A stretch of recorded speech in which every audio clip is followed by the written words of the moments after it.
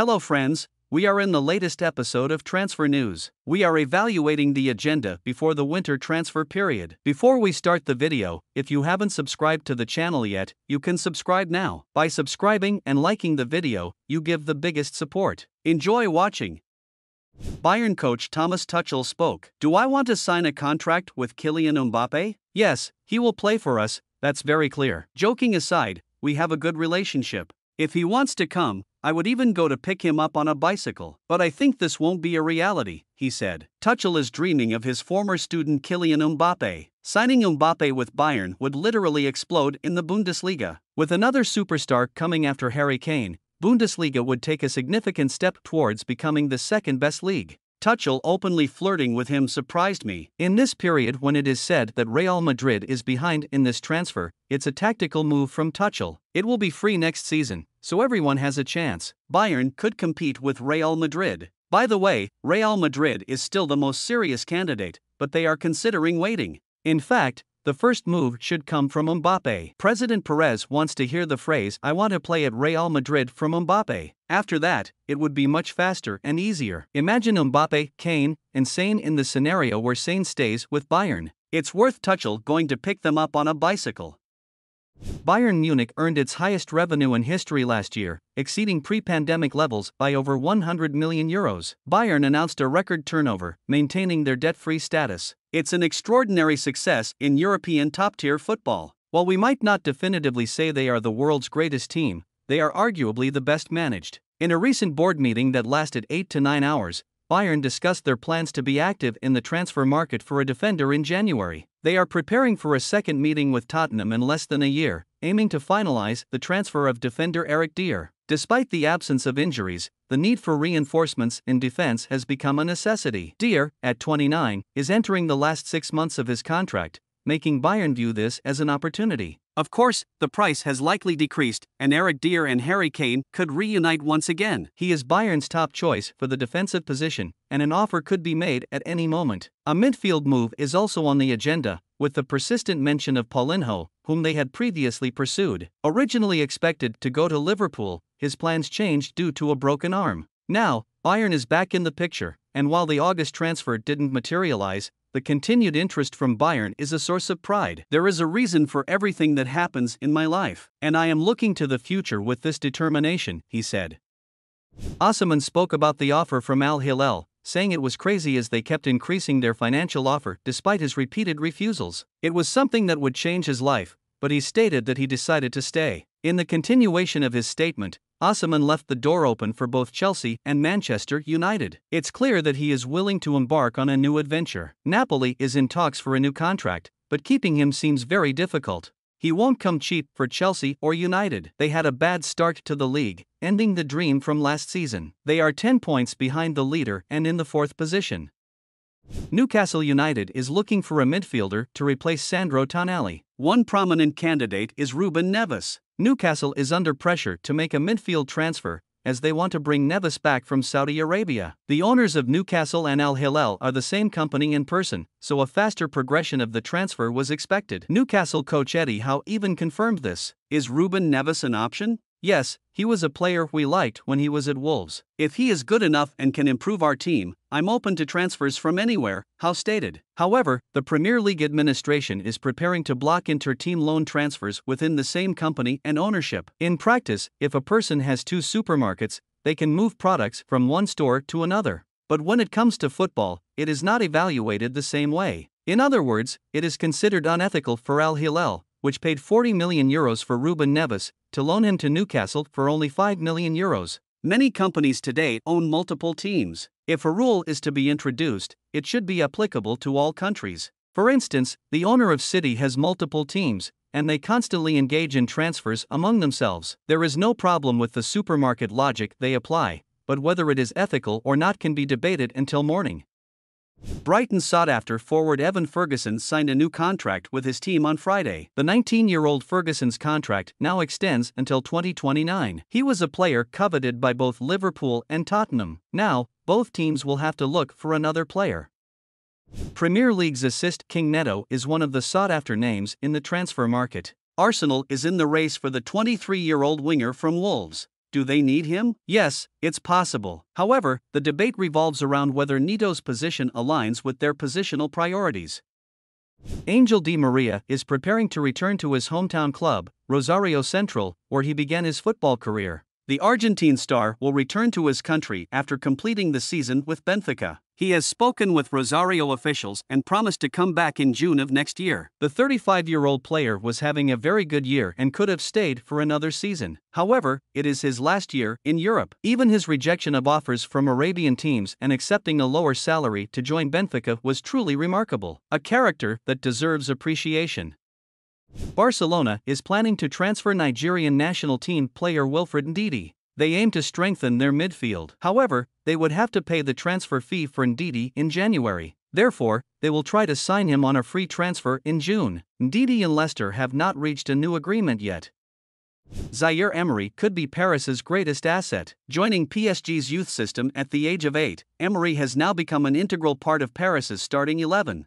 At the age of 17, he plays on the field as if he's in a video game, so effortlessly. Currently, in the 15 matches he has played, he scored 2 goals and provided 5 assists. Guardiola is already keen on acquiring him for the next season. However, PSG is uncomfortable with this interest. There are talks in the media about €80 million at the moment. According to rumors, Paris might not even respond to this offer.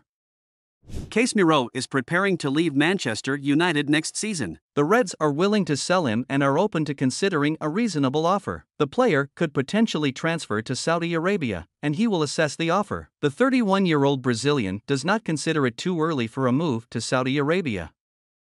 Inter Miami's plan after Suarez is Modric. However, they have not been able to persuade Modric on this matter. They have made a backup plan. If Modric is not available, they want Rakitic. They are ready to convince the player. We have always looked at it from Modric's perspective, but the Rakitic-Busquets duo is also very exciting. Arsenal has joined the race for the transfer of Ivan Toney. They are ready to make an offer for the striker. However, to finance Toney's transfer, they need to raise a significant amount of money. According to the financial fair play regulations of Arsenal, they need to sell players before making acquisitions. In the summer of 2023, they made intensive spending to bring in Declan Rice, Kai Havertz, and Julian Timber. Now, they need to raise a substantial amount of money for Toney to sign in January. Players like Partey and even David Raya could leave the team. Eberechi had become the player taking over from Wilfried Zaha at Crystal Palace. There were transfer speculations about him as well. However, he is staying and has reached an agreement with Palace for a new contract. As expected, Diego Simeone has stayed at Atletico Madrid. He has been at the helm of the team since 2011, and the new contract extends until 2027. If he completes the contract, he will have spent 16 years, which is a rare situation at this level. If Griezmann scores just 4 more goals, he will become the all-time leading scorer in Atletico Madrid's history. As per Simeone, Griezmann is Atletico Madrid itself. At the beginning of the season, Simeone made a statement about understanding Griezmann's transfer to Saudi Arabia, citing incredible amounts of money. Even if they already earn a lot of money, some players want to secure the future for their children and grandchildren, and Simeone finds this normal. There is also interest from Saudi Arabian teams. If Al Nassr reduces the number of foreign players in their squad, they will make an offer to him. In Saudi Arabia, the foreign player rule allows for 6 on the field and 2 on the bench, a total of 8 foreign players. Currently, Al Nassr is already on the limit, and they need to part ways with some players to make moves. The 32-year-old Frenchman has managed to score 12 goals in 16 matches this season. His farewell to Europe, especially for La Liga, would be quite significant. Kyle Walker will turn 34 next year at Manchester City. He is still fast and among the best, but a departure might be on the horizon. Sheffield United, his hometown club where he started his football journey, is set to make an offer. He doesn't want to go to Saudi Arabia or the United States, so staying in England is very likely. Guardiola has mentioned Reece James, a fellow countryman, as a replacement for Walker. He has urged City to make a move for the Prince of Chelsea. However, Chelsea is not considering selling him. They have emphasized the importance of the fullback player for the team and expressed that he loves the club. They stated that they are not negotiating or holding discussions with any other team. Of course, City's interest is still quite new. If the Blues decide to let him go, it would be challenging to keep him. Inter is pursuing J-Lo as a free agent in 2024, and many teams are interested. Inter will make an offer to him before the price increases. They also have negotiating rights in January. The 23-year-old Portuguese player has not reached an agreement with Lille yet. Meanwhile, we expect them to make a move in the striker position. Their starting 11, with Thuram and Lautaro, is excellent. One is a goal king, the other an assist king. The team is leading in the league. What more could you ask for? However, they are still planning to sign another striker. Sergio Guirassy scored 15 goals in 9 matches in the Bundesliga. As mentioned before, he has a release clause below €20 million. Both Milan and Inter have been tracking the player for a long time. Additionally, Monaco closely monitored his latest match.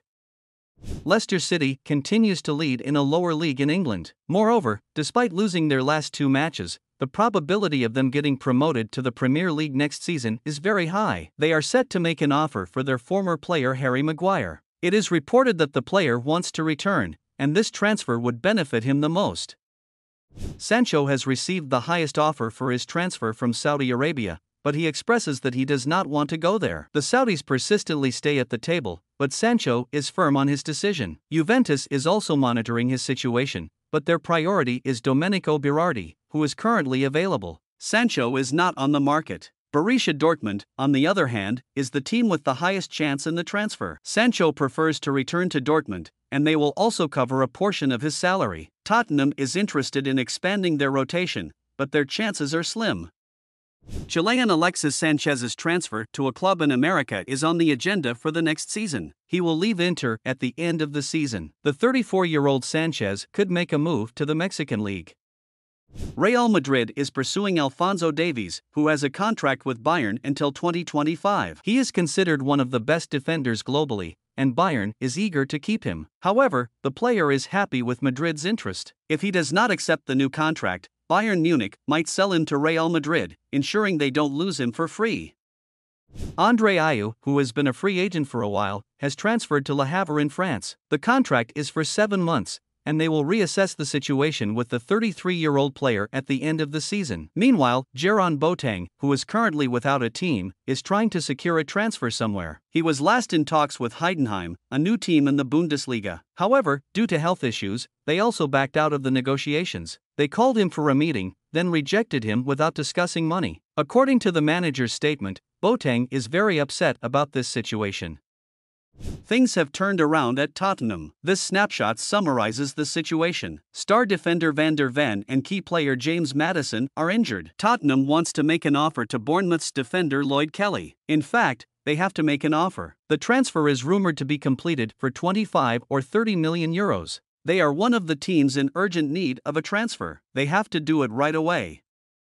Steven Eustáquio, who currently plays for Porto, could make a surprise transfer to Manchester City. Following Phillips' departure, Guardiola is set to acquire a midfielder, and City has been closely monitoring Eustáquio for some time. The Canadian recently moved to Porto for €4 million. Given that he won't pose issues being a substitute in Guardiola's team, a transfer for the 26-year-old player is expected. He currently ranks as the second player covering the most distance in the Champions League so far.